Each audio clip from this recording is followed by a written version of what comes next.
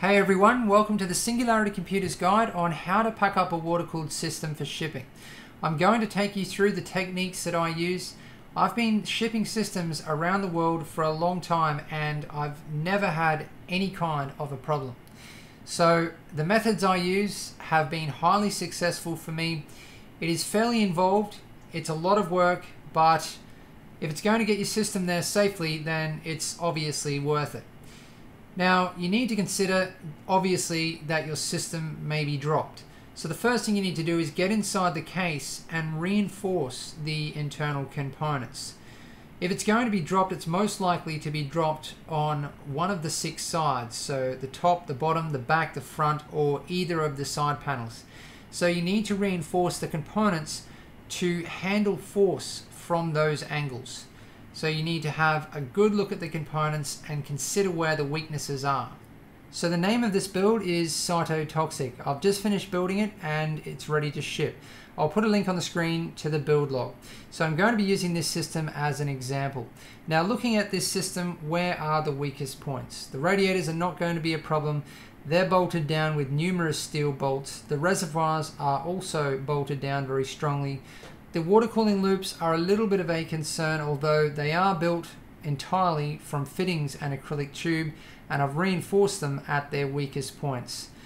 The weakest spot for this build, and also most other builds, is basically the motherboard, where the graphics cards connect to the motherboard, because graphics cards with water blocks full of coolant are extremely heavy. And the worst case scenario would be if this system was dropped onto the windowed side panel, because obviously that pressure would be pulling the graphics cards out of the slots. And I mean, it could potentially rip the slots off the motherboard. It would damage the motherboard, the graphics cards, and the water cooling loops. So really it would destroy the most expensive parts of the system. The memory could also come out of the slots if the system was badly dropped onto the windowed side panel, but memory is light, so it's not usually a problem. So these are the things you need to be thinking about when reinforcing your internal components. Okay, so how to reinforce your components. There's potentially a lot of different ways of doing this. I like to use foam, usually 50mm thick foam, and it needs to be quite soft because you need to cut it to size and pack it in and around your internal components. You don't want to put too much pressure on your components. You don't want them to be bending or moving. The whole point of this is to stop them from moving. So just put enough pressure on them to hold them into position. I find that foam can be quite dusty and it sometimes crumbles. And obviously I don't want this mess inside of my systems. So I wrap my foam in cling wrap before I install it into the case. This is up to you. Now, for those of you worried about ESD, I know somebody's going to bring up static. I've actually never had a problem with ESD in all of the years I've been building systems, and I almost never wear an ESD wrist strap. I just earth myself before touching components. I've now installed about half of the foam into this side of the build, and you can see I have it surrounding most of the components. I've cut it out in a whole bunch of different shapes and sizes so that there's not too much pressure on the components. So I've reinforced both of the water cooling loops. I have foam between the memory. I'm even holding some of the cables in position with foam. You can't just put a few big pieces in. You really need to surround as many of the components as you possibly can. I've now installed the last of the foam, so I have another 2 pieces over the graphics cards, a big piece over the CPU and memory area, and another piece behind the reservoir on the left-hand side. Now you might be wondering how I'm going to hold the graphics cards into the slots, because as I've mentioned, that's one of the biggest concerns when shipping a system. You actually need to basically jam a piece of foam in between the side panel and the graphics cards. So you can see the piece of foam that I have sitting over the EKFC bridge, it's actually only a little bit bigger than the EKFC bridge, is holding the graphics cards into the slots. Be careful not to put too much pressure onto the side panel. You don't want it to be bulging too much, you don't want to damage it. If the side panel is extremely difficult to install when you're trying to put pressure on the foam, then just cut down the size of the foam a little bit. You still want the side panel to be easy to install. You don't need that much pressure for this technique to be effective. Now I've also installed some foam in the lower compartment amongst the lower part of the water cooling loop and also at the top of the build. This foam is not exactly to hold components in position, it's more to protect the components just in case a small component comes loose, such as a nut or a bolt. The foam will prevent it from rattling around the build and damaging components.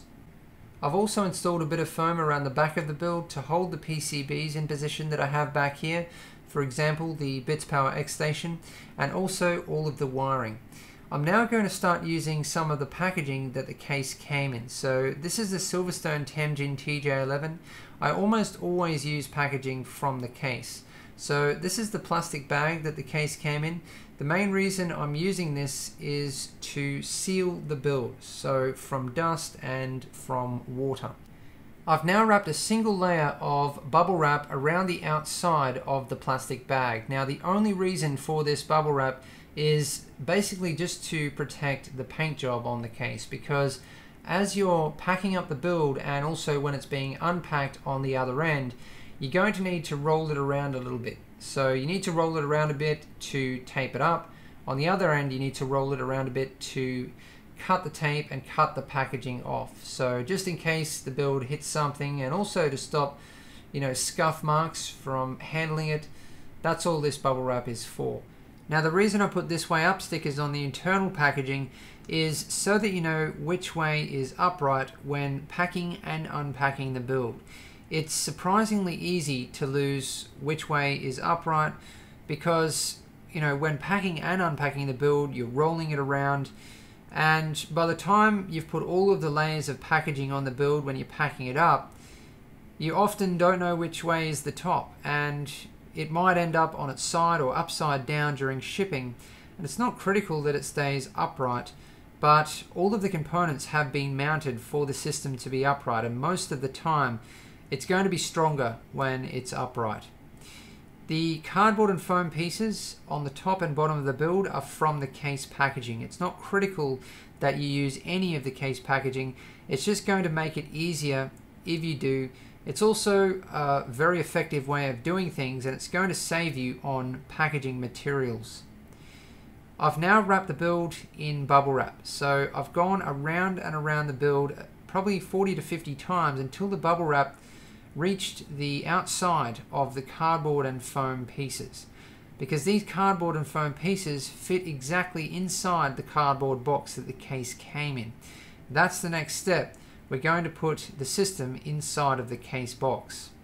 I've also added some foam to the cardboard and foam pieces because these cardboard and foam pieces were designed for an empty case.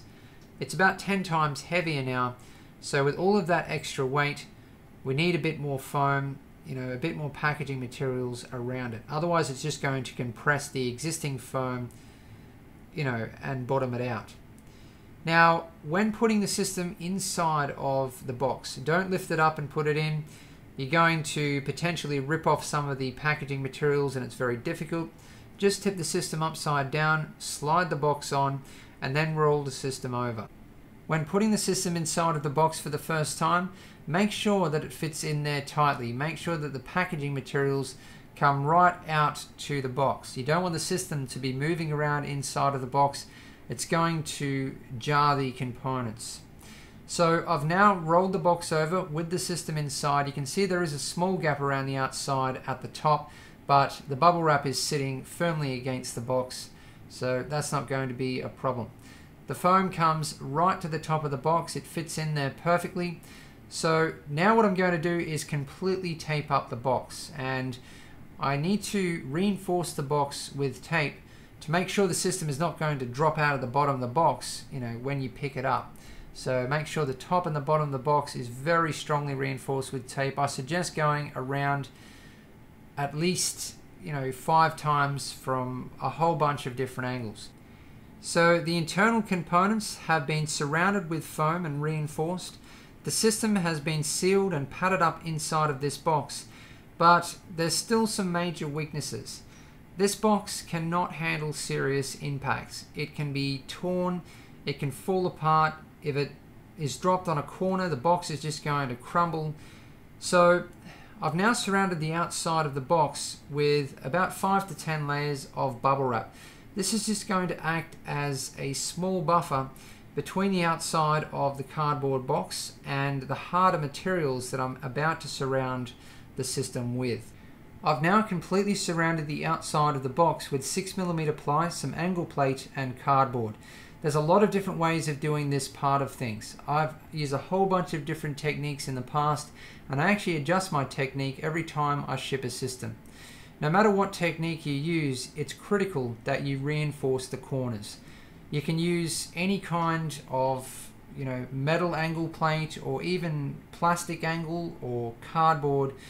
Reinforcing the corners helps to hold everything together, and it means that if the system is dropped on a corner or on its end, it's not just going to crumble. A cardboard box, if it's dropped on a corner, is going to crumble, and that force goes straight into the system and it's likely to damage it.